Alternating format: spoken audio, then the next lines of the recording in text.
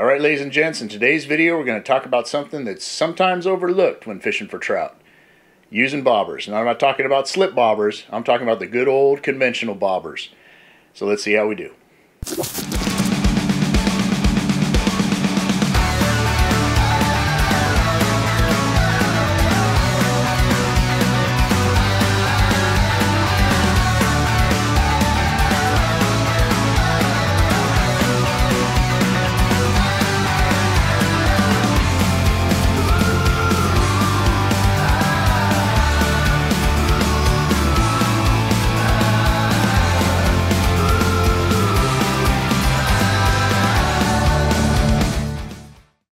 Alright, now we want to talk about when and where to use this this technique.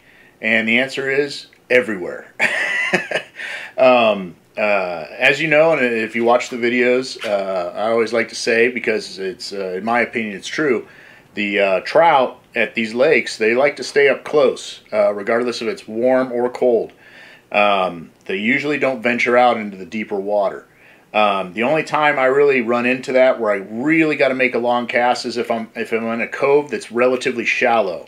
Then sometimes they'll be out further to get away from the bank. But for the most part, trout don't hang out in the deeper water out here in Southern California. So most of the time they're within 30 feet and right up to the bank. Sometimes they're only about 5 feet out. And I always talk about the curtain. And the curtain is the area of water where you can no longer see into the water. You know, when the water's clear and you can see in for a little bit and then it just gets too dark and it kind of looks like there's a curtain there. Usually when I'm casting anything bait and weight, whether it's a bobber or a Carolina rig, I try to throw it a foot or two just past that curtain, if you will. And that's where the fish tend to swim back and forth. And I found it doesn't matter if it's like now it's hot during summertime, or if it's middle of January and it's cold. The trout tend to stay up close that are feeding. Sometimes you'll see fish, like I'll be out in the boat and I'll get a lot of contacts out deeper at different lakes. Lots of times the trout are there, but those aren't the ones that are actively feeding. Or when I'm at the mud hole, you'll see a lot of the times I'm drop shotting and I'm hooking up. Usually it's in the afternoon, as the trout in the morning started off there, might have got a couple. Then around lunchtime it got a little warmer, so sometimes the trout head out a little bit further, but they don't seem to bite as well. And then in the afternoon they come back in to feed. So they're back in that area, that 30 to 15 to 5 feet right off the bank, and that's where they want to feed at. All right, now let's talk about rods and reels. Any ultralight combo you got to fish for trout will work. You don't need any specialized gear for this. It's just a bobber and some bait. So what I use is a Daiwa Spinmatic rod. It's an 8-foot ultralight rod and a Legalis 1000 series spinning reel. For line, I just have on the 5-pound RUNCL Fluoro coat on here, but you can use your 4-pound. You can even use 2. Some of you guys like that. But I recommend at least 4-pound, or like I like this 5, and sometimes I'll even use the 6-pound RUNCL Fluoro coat because it's real strong and the fish can't see it.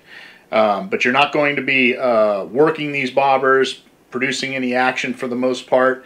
You can, if the bite's slow, you know, slowly reel it in a little bit and let it sit and slowly reel it in. But for that, you don't need a specialized rod or anything. You can even get away with a shorter rod, like a 6-foot or a 5-foot, because you're only going to be making very short casts and keeping this very close to shore. All right, guys, here is a variety of bobbers out here.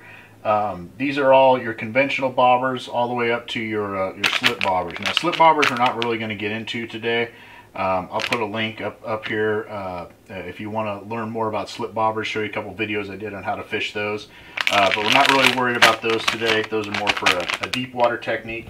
We're just going to concentrate on these basic old school bobbers, where they got a clip in the top, a clip on the bottom. They're all different shapes and sizes. You even got some of these rattle bobbers will work, or some of these that have they're oblong and they have some weight at the bottom, so you can cast them a little bit further.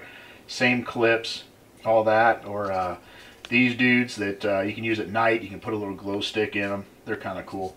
But you don't need anything tricky. These are just the little basic bobbers you can buy over at Walmart or anywhere. Bag for like $1 or $2. and just clip on your line and a hook and a little bit of bait and throw it on out there, and wait for that bobber to move a little bit and see if you got a fish. So now let's show you exactly how I rig these up for all different kinds of baits. Alright guys, show you the gear you're going to need. Basically a bobber, obviously, hooks, standard trout hooks. I like the 18 treble hook if I'm using a dough bait like power bait. You got your number 10 mosquito hook, or even you can go up to a number 8 mosquito hook, because using this technique, it's different from a Carolina rig. You don't necessarily want your bait to float. But if you're using power bait, you know power bait obviously floats. So I get a lot of questions on, even with the slip bobber rigs, like, well, how do you keep the bait from not floating? And simply use these little pinch weights. You just put one of these pinch weights down from your bobber.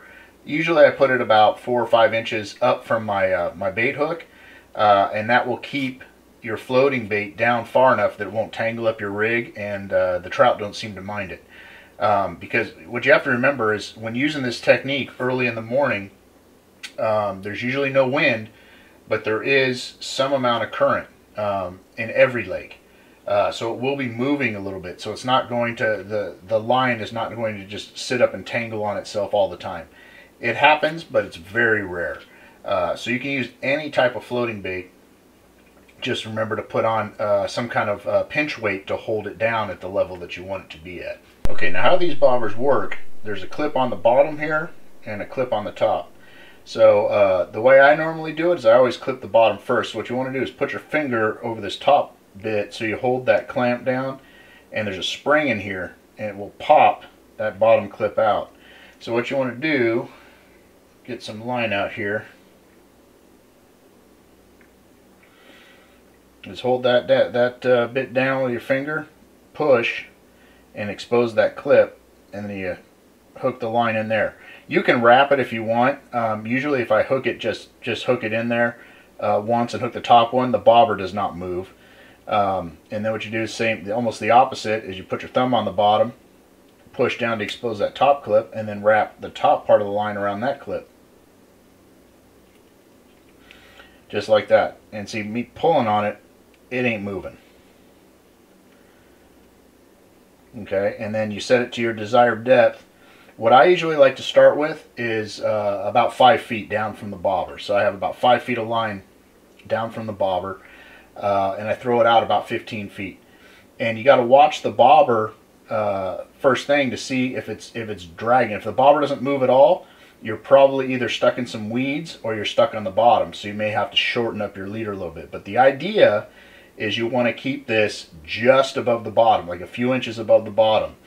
And something about this, as opposed to Carolina rigs, I've seen it many times where the trout are there, they'll hit this bobber real fast. But if you have a Carolina rig out with the same bait, virtually the same depth, they don't seem to hit it. And I don't know if it's because there's slight movement with this rig or what the deal is, but they really seem to like bait presentations on a bobber as opposed to a Carolina rig. And the only thing I think of, it's got to be the movement. Now, when you're using floating bait like power bait, like say I got a number 10 mosquito hook on here, and you can easily put a ball of power bait on here.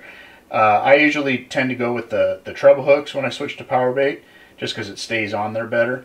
But easily you can put it on here. But what I'll do is I'll come up a few inches and just get one of these BBs, or you can get any size pinch weight you want, and put a little pinch weight on. Okay, now what that does, it's going to hold your floating bait down, so it's only going to float up about that much. So with the current and everything, it's going to be moving around like this. It's not necessarily going to get up and tangle up in your line. It is possible, but it's rare. I do it this way all the time. I'll fish power bait on a bobber all the time, or my slip bobbers, and it's very rare I get a tangle. Usually the weight will just hold it down, and usually there's enough just natural current in the water to keep it from tangling up. Alright, now let's talk about bait. I have a variety of baits here that I use. This is a little rubber worm, but this is to represent your live bait, like your crawlers or your mealworms and things like that. Crickets even will work. I got some power eggs, different sizes, power bait, the old standby, and some Golden State mice tails. Now I'll show you how I hook these up. Now with the mice tails and the power bait and even some of the power eggs, they float naturally. So again, you want to put that pinch weight on your line so it doesn't float up to the surface of the water. But the way I like to hook these mice tails, come in through the bottom here and up towards the head. So I slide it right in there, so it goes up into the head here, and then I turn it and I push it out and I pull the eye into the body, so you have the hook exposed just like that. And that's the same way I'll fish these or hook these up on a Carolina rig, and I usually have better luck with hookups, because sometimes with these artificials, when the fish bite it, sometimes it'll pull the bait down over the barb of the hook and you'll get a good bite, but you won't get the fish. I found hooking them up this way, which is kind of backwards the way most people do it, you get a lot more hookups because that hook's really exposed, and the fish don't seem to care too much about it. Alright, now how I hook up night crawlers. This obviously isn't the size of the night crawler, I just don't happen to have any night crawlers. I usually like to put about 1/3 of the crawler on. And you can hook these any way you want. Some guys like to fish the entire night crawler, and that's great, whatever works for you. But I've found that only about 1/3 of it works real well, and that's all you need. And you can keep from running out of bait as quick. But I usually just give it 2 hooks. So I'll put one through the side, and I'll double it over and hook it back through, just kind of like that.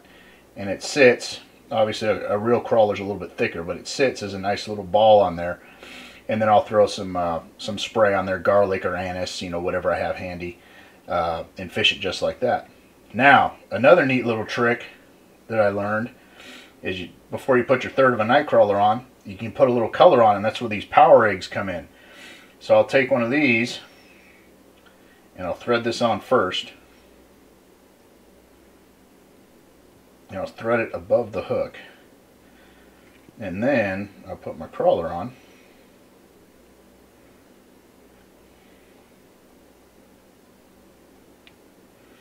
And I'll pull this back down just to where it's right at the top of the hook. So now you have a good little bit of color contrast and something a little bit different than just a plain old worm on there. And you can do it with any of these. Obviously these eggs come in a variety of colors. So you can do it with any color you want and find out what color they're hitting on. Plus you got that added bonus of the night crawler, which you know they like those. But usually the color, if you can figure out what color they're hitting on that day, will really provoke the bite. Alright, now with power bait, I do it pretty simple. I don't get too fancy. I don't make a lot of different shapes and all that kind of stuff. Once in a while I will if they aren't biting, but typically I just make a little ball, and I just make enough to cover the hook. And I'll pull off any excess that I have. And when using a regular mosquito hook, you can fish lots of power baits very successfully with a regular mosquito hook. I make sure I really press it on there because it doesn't hold on as well as a treble. But I just kind of press it on there just so it covers the entirety of the hook. And there you have it. It's not really a ball, it's kind of more of a football.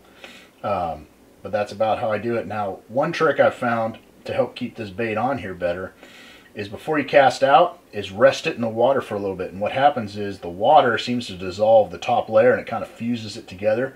So it makes it hold on the hook a little bit better. So I give it a few seconds in the water before I make my cast. And especially when using mosquito hooks, that tends to hold the power bait on a little bit better. Alright guys, now that I've shown you how to set this up, let's go on out to the lake for a little practical application. Let's see how good this technique actually works.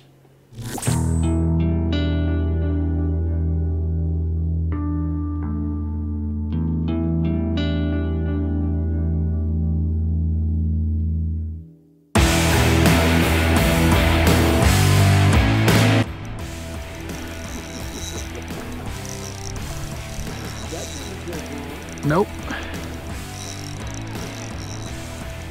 The old night crawler into the bobber trick.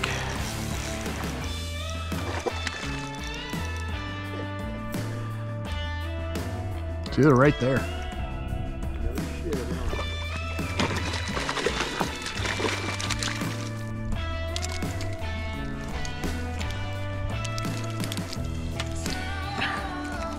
Chunky bro.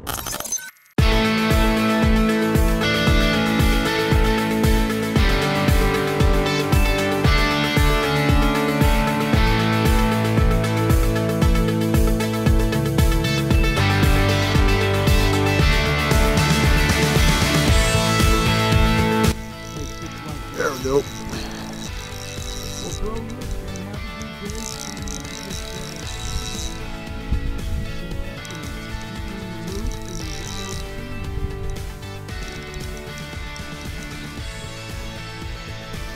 That was a little bitty fella.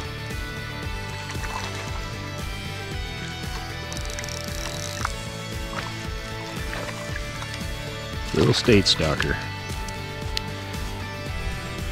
Alright, I'll show you the rig I'm using.